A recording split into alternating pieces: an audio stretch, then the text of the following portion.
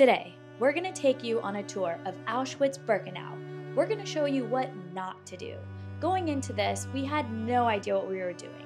We wasted a lot of time and money. We booked our tour through Get Your Guide, which in hindsight, we should have just done a self-guided tour, which is completely free. The tour guide was great. They provided some really good information, and we saw several other museums that we would have not normally have seen. However, the main attraction is both Auschwitz 1 and 2 Birkenau. And so you can visit those for free in a self-guided fashion after 4 p.m. We're at Auschwitz. If you do the tour, you're stuck with the group for about 17-20 hours. So we did that. We left this morning at 0200. And then you're on a bus ride for about, you leave from Krakow for about an hour and 20 minutes. And then you have access to the bus, so you can put your food and stuff. You have to make sure and bring your lunch. And then you get a book. To see 2 museums before you 1 hour later, still in hour line. later. Still waiting for our tickets. What was this tour called? Get Your Guide. So we asked with guide or without. Only an hour and a half later, 11:07. We left at 8:20 this morning. So we stood in line and got our tickets, and then we went to go into the museum and we were denied. And they said that we couldn't get in until 4 because they were free tickets, the non-guided. And so we were very confused, and then we found out everybody was getting back on the bus, and she said that we're gonna go see the other museums first and then come back at 4 because then it's free for anyone to get in to Auschwitz. So something we would do in the future is just come at 4 and get in for free. Mr. Zachary Coffin? That was my bad. Yes. Oh well. Our food is supposed to last until 7:30 tonight. It's 11. We've already gone through half of it. It's a good looking sandwich though. Oh yeah. We are going to the museum before we get to go to Auschwitz, and it was what happened before World War II and then after World War II. All right.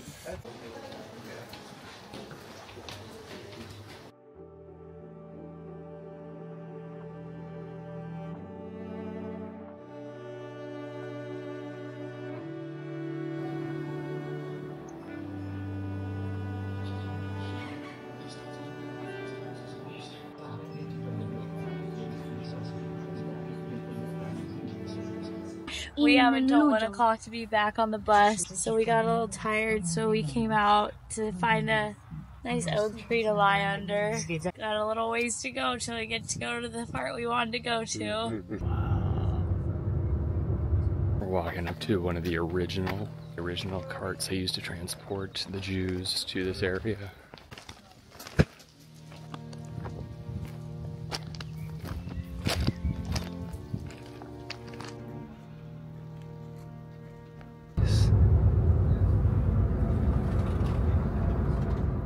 We are at the women's sub camp. It's one of the smaller camps that surrounds Auschwitz and Birkenau. 200 women lived in this tiny home, and it was a camp, a penal camp that they went to and worked separate from the main camps around this area. I guess there were allegedly like 40 some camps around this area that were in addition to the 2 main ones.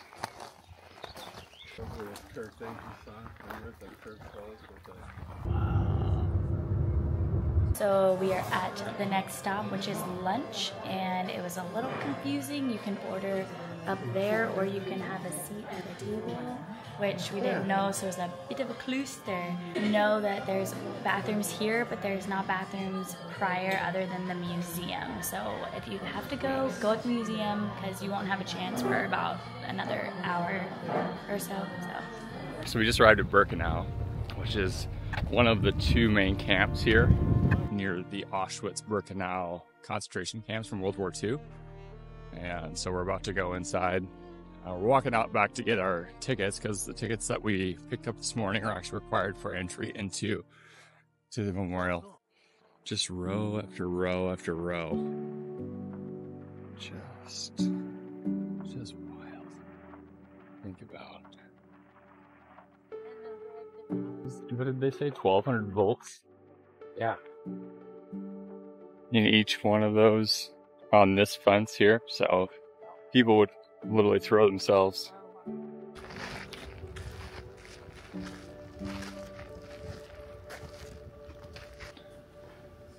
Toilet room. Yeah, and these holes. See these?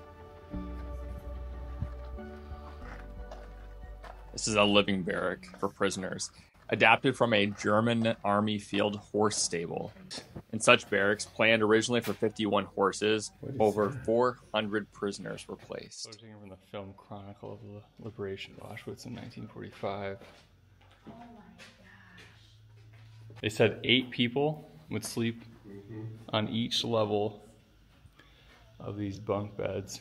And this is where 700 would be? 700 people. 400? Well, that's what the sign. Oh, the sign said 400? Okay. I do remember hearing I do remember that too. It was a lot. So they must have got. And that's the watchtower. Yeah. It's so hard to fathom. We haven't even gotten to the part that is where you're gonna really see and feel.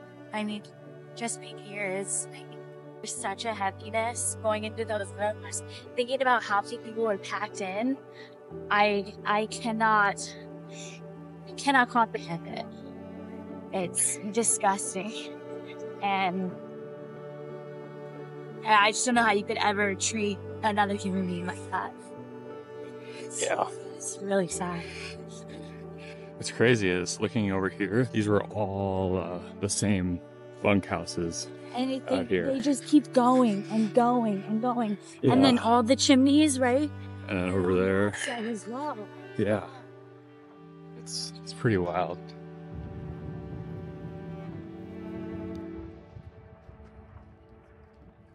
You can see here the gas chambers and crematoria 2 and 3 at Auschwitz-Birkenau Killing Center. On November 25th, 1944, as the Soviet forces continue to approach, the SS chief Heinrich Himmler orders the destruction of Auschwitz-Birkenau gas chambers and crematoria. During the SS attempt to destroy the evidence of mass killings, prisoners were forced to dismantle and dynamite these structures. It's right down there. Yeah.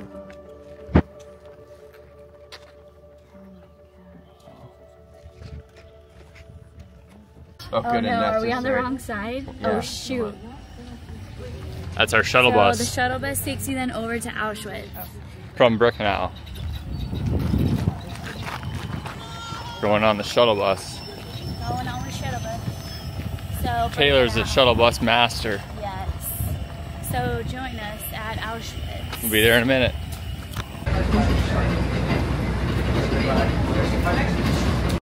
Trouble. Make sure you have your ticket with you the whole time because you have to keep scanning it when you're at Auschwitz.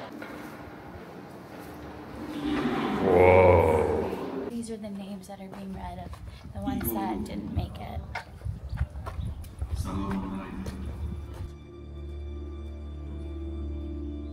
After making our way through the main entrance of Auschwitz I, there are a series of memorials and plaques dedicated to those that lost their lives during the Holocaust.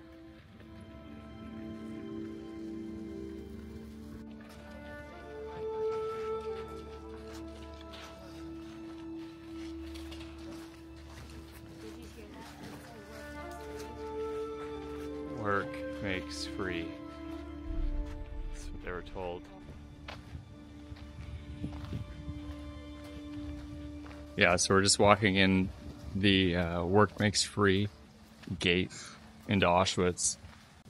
Or get the headphones because we're really lost and we're not sure how to find the... I wonder what it looks like inside. Auschwitz I, the main camp, was the location of the SS Garrison Administration, the main headquarters for the SS, as well as the main supply stores, workshops, and SS companies.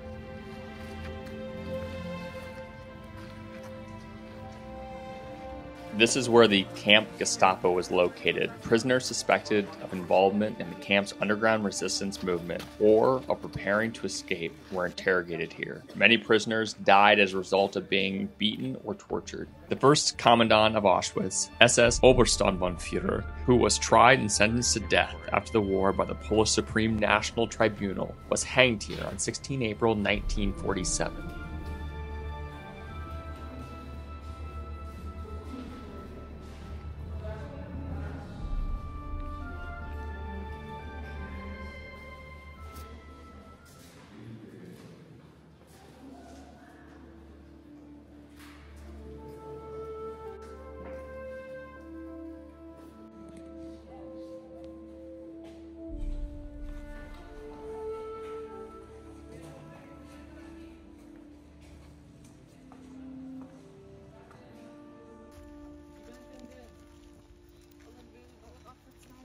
We abandoned the bus idea. We're just gonna catch an Uber back to the city. We'd have to wait another hour and a half, and we're ready to get going. Yeah, so we started the day this morning. We arrived at the meeting point at 8:20 while we were there about 20-30 minutes early. So just a little bit before 8. And then we weren't expected to get home until 9:30 tonight. That's it's a long day. So just be prepared for that if you go with Get Your Guide. Great guide company, everything as advertised, but long day. Yeah. All right, well, we hope you enjoyed this tour of Auschwitz. If you have any questions. And Birkenau and the, oh, go ahead. Oh, sorry. If you have any questions, because we had a lot of questions that we were not able to get answered. So if you have any questions, write them in the comments down below and we will get back to you with everything to help your trip go super smooth. Ours was a little rocky. So, but if we ever come back, we will know exactly what to do. So hopefully you will too.